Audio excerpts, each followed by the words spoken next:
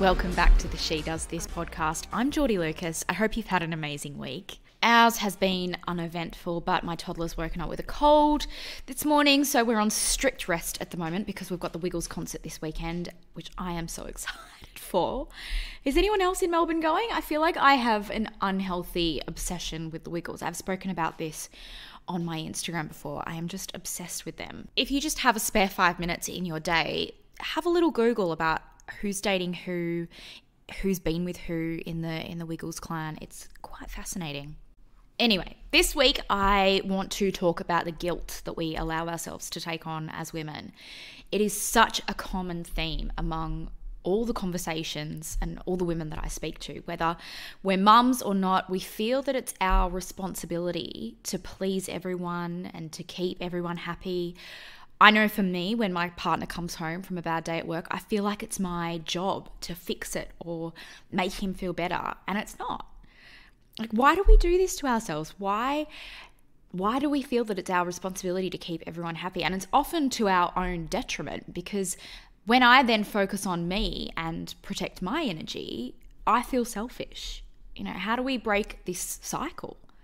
Because it's something that I know that we all do. This is something that I touch on with our guest this week, Tina Nettlefold, who walked away from a high-flying career in advertising to focus on raising her 3 boys. But she lost who she was and her identity along the way. And I think this is something that as mothers we all go through. We pour so much energy into our kids that we forget who we are. I've certainly felt lost and uncertain of who I am since having Evie, but I've realized that I need to stop holding on to that old version of myself and just accept this new version of Geordie, because motherhood changes you. It changes fundamentally who you are. It causes a shift in priorities. It's just inevitable. When your child becomes the focus, though, we can't forget ourselves along the way. And I know when I ignore my own needs that I'm not as patient as I need to be. We all know the patience that we need when we have young people and toddlers to look after. But then on the other hand, I'm just filled with guilt whenever I do leave for work or drive away for a few hours of me time. So it's this constant battle. But I just have to remind myself that doing these things make me a better mum and a better partner, and that is really important. So let's get to this week's guest, Tina Nettlefold. This woman has done it all. She reached the pinnacle of the advertising game at just 29, but she walked away from it all when she had her 3 children. And we talk about how her and her husband moved overseas to build an empire, but lost everything, all their money, twice, and had to rebuild their lives. Tina also shares her latest venture, her not-for-profit organisation Tea House, which is doing incredible things for Aussie kids, and how you can help. Here's my chat with Tina Nettlefold. Tina, thank you so much for joining us on the podcast this week. Very excited to hear all about your life and career and Tea House. Tell me about your life before this venture. What was your career and family life like? Thank you very much for having me. I feel very honoured to be on the show. I have had a multitude of careers, actually, and I'm a big believer that as women, we can have any number of careers and we can change it up as much as you like. So I started off actually being in the banking industry. I was one of the first females to be on the stock exchange back in the 80s. Wow. With a company called BT Australia, and I was very fortunate to have a wonderful mentor who thought that women should be a little bit more present in the finance industry. But I'd always have an earning when I was, at school that I wanted to be in advertising. Don't ask me what it was, but it was just a little bit like, oh, this sounds very glamorous. Yeah. But like a lot of these glamorous jobs, they're not really that glamorous. And I decided, I was married then, not to my current husband, but to someone else. And he was a bit older than me. And he said, listen, you must follow your passion and follow your dream. Never give up on that. Because if you don't have a go when you're young, you're never going to have a go. And I've seemed to have had that philosophy all my life. So I applied for an Australian Federation scholarship with the advertising industry. And I was given a scholarship to work with a wonderful creative agency, and I kind of went up the ladder that way. I unfortunately divorced and, followed my career right through until I became a media director with an advertising agency called Merchant and Partners, and was given some wonderful opportunities to work on some major accounts. I then followed a love down to Melbourne. And went to work with a wonderful agency called Campaign Palace, which you probably know about too. And within 8 months of being in Melbourne, and following this man who dumped me 6 weeks before my second wedding. That is just, the life that I've had. But anyway, I decided that I would just focus on my career, not worry about marriage. And I was very fortunate. I was approached by Lintas Australia at the time. They were one of the top agencies. They had Honda. I don't know if you remember a great big department store called Daimaru. They were huge in Melbourne Central. They were a big Japanese store, and I was given a media directorship and a media strategist role. So I was actually the youngest female media director in the country at the time. And how old were you at that point? 29 years old. You've gone through so much at just... So 2 different careers. I hadn't moved in a lot of agencies, not a lot like a lot of young people do these days. My dad always used to say to me, the only way to make it up the ladder is through hard work. So if you really want to make it, you just got to work harder than everybody else does. And also my dad was a big believer in it doesn't matter what, female, male, whatever you want to be, you can do it. You can do anything you want. You just got to apply yourself. Because we used to photocopy in those days. Of course, no one photocopies anymore. And they were all the presentations that used to go out to all the clients, and big presentations they used to do those days. They were very flash. It was very, advertising in those days was all about the big lunches and, being sort of wooed by clients and wooed by media and all sorts of things. So I was given the job of photocopying hundreds of pages. So, I used to do when I used to wait for that machine, Xerox machine, I used to read the documents from start to finish. And I used to ask first, was I allowed to? And they said, of course. And I learned so much just by being attentive and just putting in. I was one of the last to always leave in the office and make sure that, everything was clean and done. And I think through those hard work ethics that my dad had taught me, it had taught me that people notice and they give you an opportunity to advance yourself. So I then fell in love again. So I am the endless romantic, I think, even though I vowed never to fall in love again and to just get on with my career and really make it to the top. This time, my gorgeous husband, we're now 30 years married. We just had our anniversary and we have 3. Congratulations. Thank you so much. His family is the Nettlefold family, and they were in billboards, and then my husband still is in billboards. And he had a dream. So I was at the top of my career, pinnacle. He was working in his father's company, kind of cruising, going to the gym twice a day. I'm working till midnight, working my ass off. Like kind of a role reversal. He used to cook dinner for me and bring it in while I was sort of working on pictures and all sorts of things. And he said to me, look, I really want to go to Asia and start a business there. I want to open a billboard company in Malaysia. We have a great opportunity.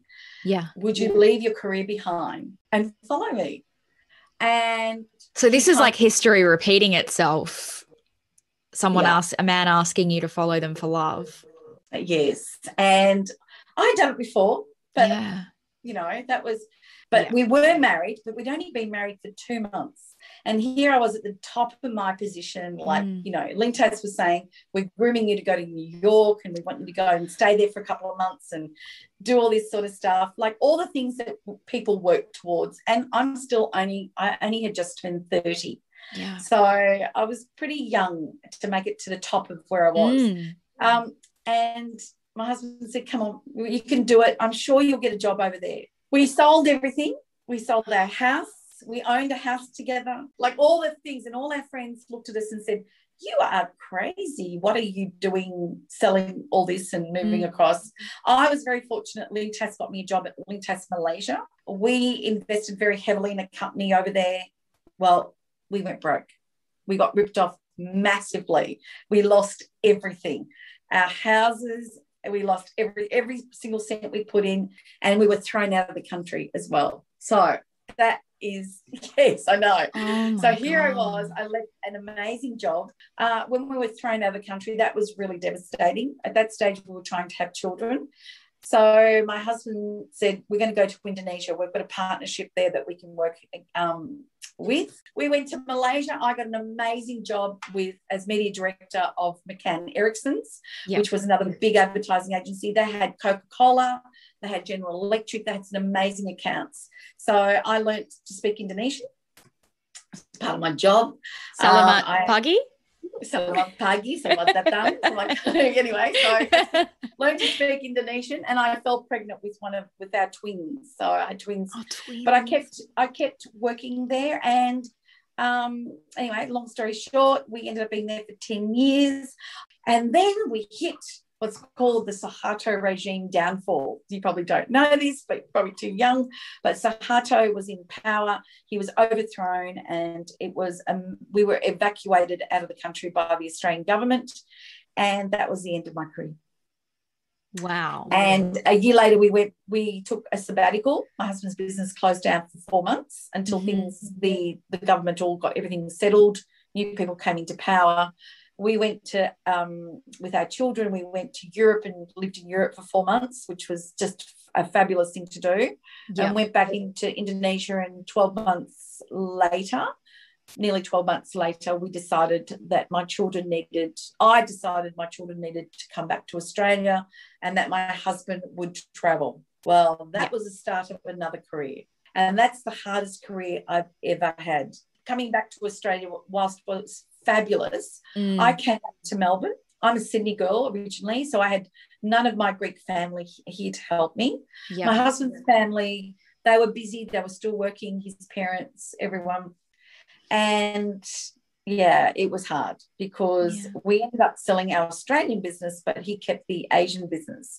So that means for 10 years, I was a single parent, more or less. So I would say they were the hardest 10 years of my life. So they were in my 40s and coming into my 50s. So at that stage, I thought if I was to come back and go back into the advertising industry and trying to do that, I would need a full-time nanny or an au pair or, someone I would rely on. And I just didn't want to do that. It's probably my Greek background that I decided that I wanted to be a stay-at-home mum and make that my career. Well, I got to say being a mum is the hardest career in the world. It's very difficult. Yeah, it's really hard. Very, very hard.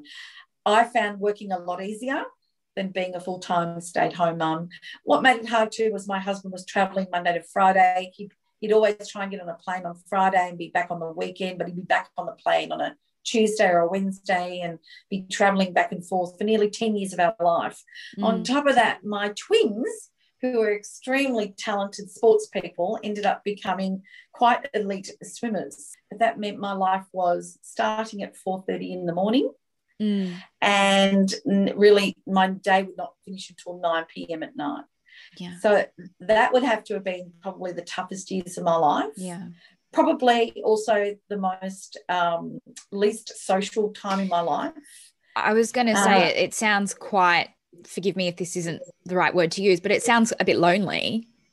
Oh, it was very Your lonely. Husband's traveling for work and you're living and breathing your children, but where are you filling your cup? Nowhere. I was nobody at that stage. I was going to the school and actually I became eventually I ended up becoming part of the school parent teacher thing. And, we would do valedictory day and we do cupcakes at the carnival. And that was, and I used to find that very difficult because a lot of the women in those committees weren't career women, or maybe they were just younger. They were younger mums than me. I'm and not an older mum, but I had already had a big career. I was just looking to be involved and be involved in my children's school because my day was filled with dropping kids at school, dropping from swimming, coming home, feeding my kids at 7:30 in the morning. I'd stay up at 4:30 in the morning and cook my kids, pancakes, bacon, all this amazing food because I needed to fuel them up so they could think for the day. So my kids, I would drop them back at school at 8:30 in the morning, and then I would go to had to go to the gym because it was a thing you had to do. So, you know, flog myself again, you know, like it was like, that was how I thought about it. It's work. So go to the gym, maybe occasionally have a quick coffee with a girlfriend. Most of the time I'd still be in my gym gear, rushing to the supermarket, dropping off your dry cleaning, paying bills, coming home, unloading, turning Oprah on because she was my only salvation. And then it would have to be, right, snacks have got to be ready, and you pick up kids, drop one off at swimming, drop one off at soccer, drop one off. My kids did nearly anything and everything. It was just, we allowed them that because we wanted them to experience everything in their lives. So I made a rod for my back, but it was a rod that was quite lonely too, because at night the kids would go to bed at 9 o'clock and I'd be there going, I'm stuffed. There was just nothing left to me. It took everything out of me. My husband says, you can't keep doing all this and that, you know, because when he came home, there was nothing left. I was just going, you want to go out? Are you kidding me? You think I want to get dressed up and go out? I just want to watch TV and put my feet up with a cup of tea. So I ended up becoming a very different person. It's very hard to juggle being a mum and a career person. And I do know by talking to a lot of young people these days, they're torn. I was torn. It was like, if I go back to work, then I've got to have some stranger looking after my kid. If I stay home and nurture my kids, then there's a part of me that goes, it's missing. Yeah. And I tell you, the straw that really broke the camel's back for me and it was a very difficult time for us in our marriage, was when my husband rang me one day and I'm in the laundry doing my 5th load of washing because we had, you know, towels, school uniforms, you name it, it's all that sort of stuff. And he rang me and he goes, oh, hi, honey. He goes, I'm so excited. I go, oh, why? And he goes, oh, I'm having lunch with the King of Thailand.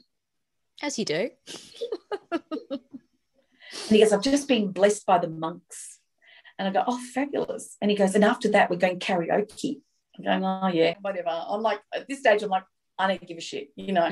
And he goes, oh, honey, how's your day? I said, are you fucking kidding me? Excuse my language. But it was, I said, I'm on my 5th load of washing. I've mopped the floors. I've cleaned the house. I've got to be out of here in an hour. And then crazy hour starts. I said, are you really, really just asking me how my asking me? And he felt so bad. And he said, I'm so sorry. But he was so excited. It wasn't his fault. He just wanted to share the experience. But I felt shallow and empty, that it was like, that used to be my life, but I don't have that anymore. So that to me was probably a very dark time, a very difficult time. And here comes to the crux of, eventually we get to, I've got my youngest son, who my oldest boys, you know, graduate with honours. I've got one of my boys was, you know, got the Humanities Awards, Sportsman's Awards. They've all done really well. And I remember I said to my husband, we bought a couple of villas in Bali when we were living in Indonesia through our business. And one of them needed massive renovation. And I just looked at my husband, this was my son was doing year 11. I said, you know what? I said, you're not travelling as much now. I said, I need to go away. So I went away to Bali for 5 weeks. And they were all coming across because it was June, July holidays. And the kids were all going to come for 3 weeks holiday. I was going to see them. But I needed some space to breathe. And I realised I needed some space to work out who am I, because I was getting to a point of where I felt I was someone's mother, someone's daughter. My father wasn't very well. I was always travelling to Sydney to look after him and help him out. Someone's wife, someone's cleaner, someone's nurse, but who I didn't know who Tina was. I'd forgotten that person back there, and I kind of even, you know, lost my identity of what I was all about. So by going away for 5 weeks, afforded me, and working on this property and just really getting into it, I rang a girlfriend and I said, I really want to do something when I come back. I really want to start to do something for Tina for a change. And I said, but I don't know what to do, because I don't want to go back to advertising. By this stage, I was 53 years old. And a girlfriend of mine said, why don't you just do what you do so well, which is renovate and style? You're so good at it. You do it for everyone for free. You may as well just do it for a living.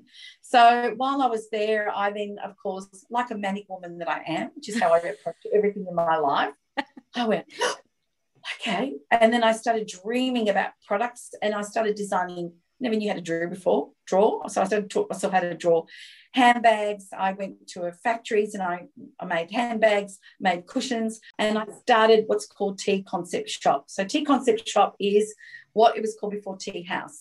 And okay. I have a beautiful little guest home that I designed for my parents to come and stay with me. Mm-hmm. But unfortunately, my dad's illness got worse and worse, and we ended up not using it. So I thought, I'm going to turn that into my studio.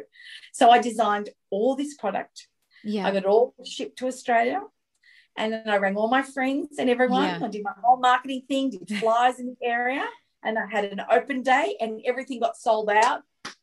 Wow. In no time. And next thing you know, I'm starting a shop. And then that's how it all sort of started. And then people would walk through my home and say, can you come and have a look at my bedroom? I really love what you do. You know, like, can you? And I was taking on what I wanted to. I wanted to be a lone ranger. I didn't want to hire any extra staff. I just used casual staff.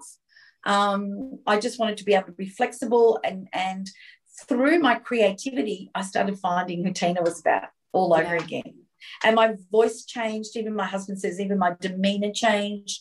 My happiness came to the forefront because I was fulfilling a part of me that I had lost, being someone's people's caretaker for so long, which is what happens to us women. Oh, I was just about to say, it is such a common theme when I speak to women.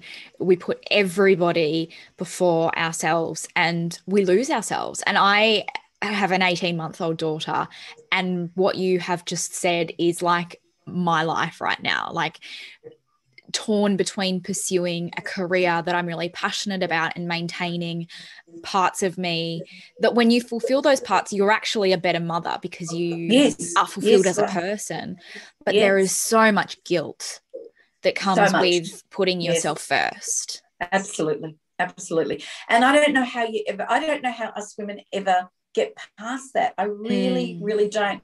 The only thing I have learned through this is in 2020, when I started looking back, all I can say is I do not ever feel guilty or bad that I was a stay-at-home mum. I feel sad that I lost a little bit of myself through that time. Yeah. I don't know how you ever fix that, but I can tell you one thing. I have 3 very successful, bright, respectful, kind, loving men in my life that I have brought up, and every day they walk into that room, my heart just lights up.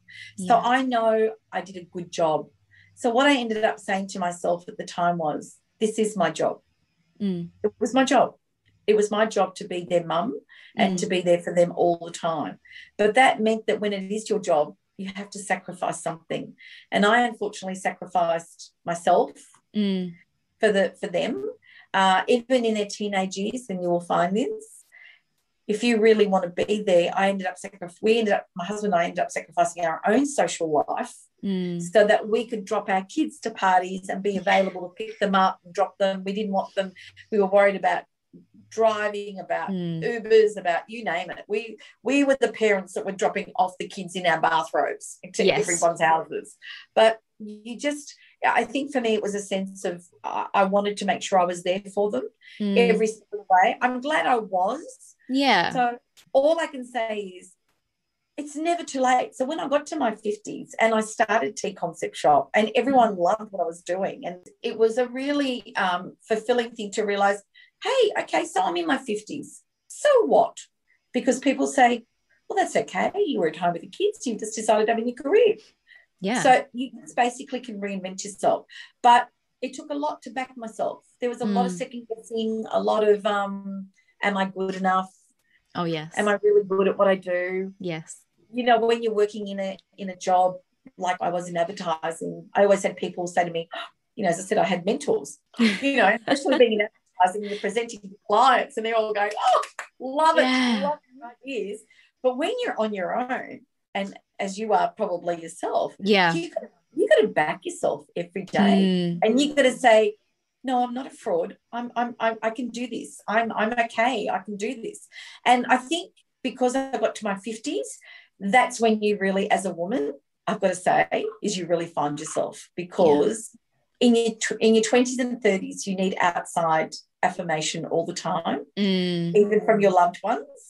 In your 30s, if you do have babies, you need to be able to give a lot of yourself. So hopefully you get that back by the love that you get back from your children.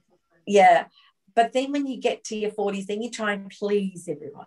Then you want to be everyone's friend, and you want to be everyone's, like, you want to be like, I want to be involved in everything, and I want to be everyone, and you need everyone to kind of go, yeah, you're in your 40s, but you look amazing, girl. You're fine. You're cool. Well, then you get to your 50s and you say, you know what? I can say no. Yeah. I don't care anymore. And like me, I turned 60 last year. Now it's like, I don't give a fuck anymore. Yeah. I don't care what you think. In 2020, for me, I think everyone's had a refocus, a relook, a refresh, maybe a relook at their lives. Yes. It was a great opportunity for me to have a look and say, look, I love styling. I love doing what I'm doing. I've always done charity. Yeah. Everywhere in my life, I've always done charity. And I said to my husband, and he thought I was crazy, and I said, I want to rebrand myself, because I'm not a shop anymore. I don't want to have a shop anymore. And I want to sort of design product to give to charities. And he went, what? What do you mean? And he goes, well, give it all away. And I go, yeah, give it all away. So I think for me, where it started was when the bushfires happened in Victoria. I wasn't affected by it, but as you know, a lot of people were. My heart kind of went out to them. I did a little bit of work with Food Bank, where I would go in and help them, pack boxes, and then I'd go around with my friends and we'd send boxes off to them and other charities, because it was a really heartbreaking thing to see. Yeah. And then all of a sudden we went into COVID and into lockdown. And I don't know, something inside me just kind of went, you know what, you don't need any more money. You really don't. You got more than enough. Yeah. Your kids are set up for life. They've got great educations. Yeah. 2 of my boys have moved out of home ages ago. I've done my work as a parent. What can I do? I wanted to do something to give back. And that's where Tea House Inception came about, where I thought, why don't I just share my passion for styling? And I love it. I really do. Yeah. And cook healthy cooking tips, and going in and talking to new shop owners and going, oh, I love this product, and oh my God, I get really excited about fashion and colour and all that sort of thing. Share it with everyone, but in the meantime, maybe design a product that I could give all the profits to a charity. And my heart's always been very strong with children. Yes. Children have always been a big thing for me. I think a lot of it's got to do with, I just don't believe children can look after themselves. Well, they're helpless, aren't they? Without us. Without us. So how does a parent, I know there are circumstances that lead people into poverty. I do understand that. And I'm not here to solve any issues. I'm just here to maybe facilitate it and help. So I just think that children are always, the ones that suffer in the end too. And they can't go out and get a job, and they can't go out and fend for themselves. No. So that's where I said, if I was to do anything for charities, it would be for children. There were 3 prongs for me, 3 prongs. One is feeding hungry children. The other one is shelter for homeless children who leave home because of circumstances that are beyond their control. And my third one is to do with helping children who have got illnesses, whether it's cancer, brain cancer, leukemia, and helping their parents to deal with those things and maybe bringing in some light and joy into their lives. So they're the 3 kind of categories that we're looking for Tea House. And it's led us to where we are now. And my first product was the mother and child apron. So the twin set. I don't know if you've seen the cute little twin set. And all money goes to this fabulous charity, Eat Up Australia. So tell me more about Eat Up Australia. 1 in 5 children experience food insecurity. So how do they actually help these kids? Is it food donations? Is it packed lunches? How do they help? So Eat Up Australia was started by a young man by the name of Lyndon in 2013. He lived in Shepparton, and he was 25 years old, and he came home to visit his mum, and he read in the paper that kids were going hungry at school, and that school teachers were making lunches and school principals were buying lunches for kids. because of whether it was farming or, poverty, who knows. So he felt really bad. So apparently went and raided his mum's pantry and went and bought a whole bunch of loaves and made all these lunches and was taking him into school. And after a week, the school said, have you got any more? Because it's not just a one-day thing. It's continuous, It's a thing. So Lyndon's founded that. That's where he started. Believe it or not, they service over 610 schools around Australia. They have trucks in Victoria, New South Wales, Queensland, Northern Territory and WA. There are only two full-time people that work on this and 14 volunteers. He's been very fortunate that he's had a truck that's been given to him by trucks by Deliveroo. He's got a couple of sponsorships, very little government funding. Food Bank do help him occasionally. And all his bread is being donated by Goodman Fielder through Coles. So he's very, very fortunate to get the bread. But he has to fundraise to buy the cheese, the butter, the gloves, the Glad wrap, all that sort of stuff. They don't even have refrigeration. They beg, borrow companies. Have you got spare refrigeration? So what they do is they go into corporations. They will say, can you give us 1 hour of your time? They sit there and they might make 1,500 sandwiches. They wrap them up. They put them into refrigeration. And the next day, those guys go out to schools and they put them in, give them to the tuck shops. And the tuck shop freezes the sandwiches. So they're generally cheese sandwiches only at this stage because they freeze well. And then when a kid comes to the school, so the school's very discreet about how they let the tuck shop know. Usually because it's embarrassing for children. Yeah, can you imagine? Yeah, or being bullied. Can you imagine like being a 6-year-old? Because 6-year-olds don't know. Where's your lunch? Where's your lunch box? Yeah. So apparently teachers kind of know which children need lunch. So they are given a little ticket.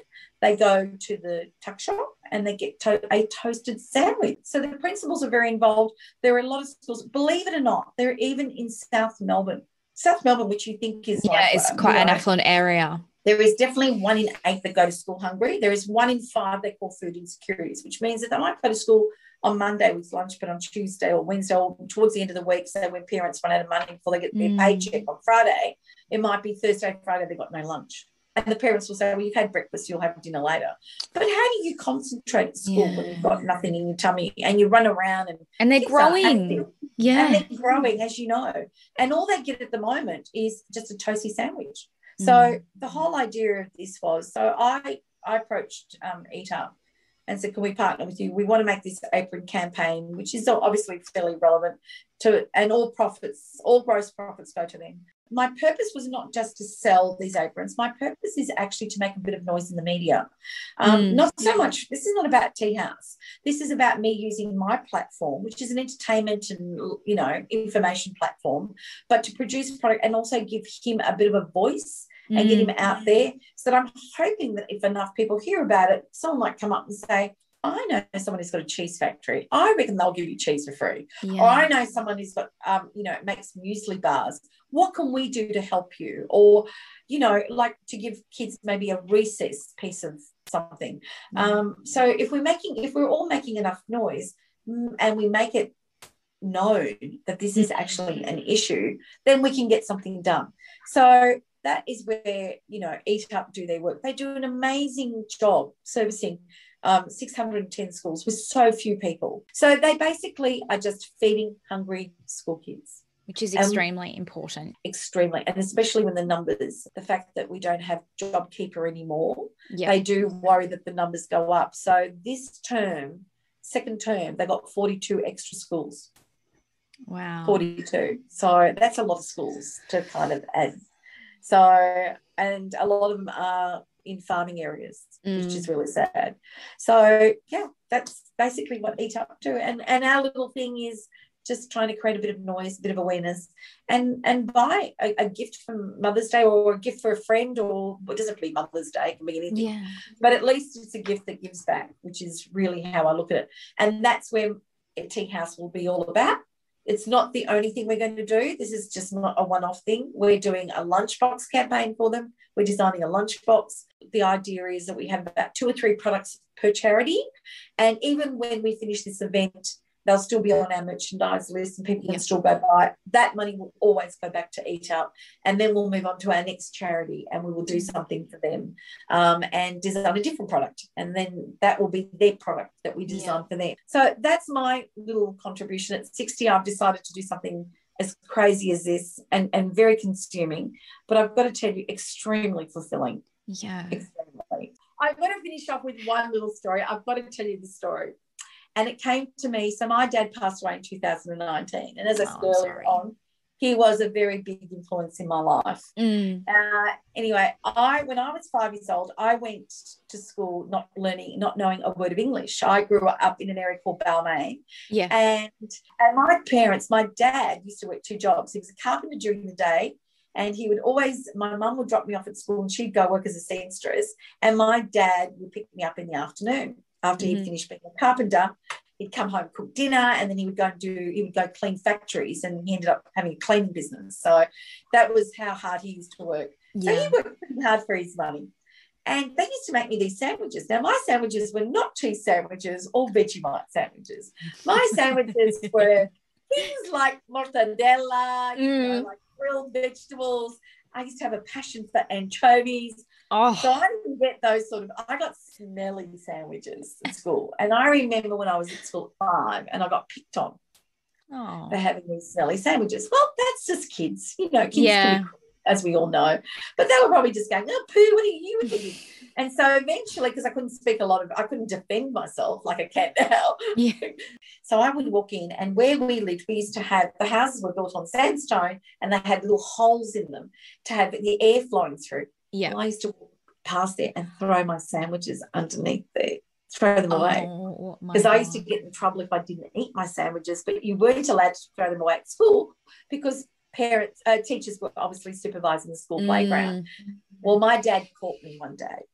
Well, all I can say is I got into really big trouble, probably the biggest trouble I've ever had in my whole life. Wow. My dad was, worked really hard to put food on the table and to get it head.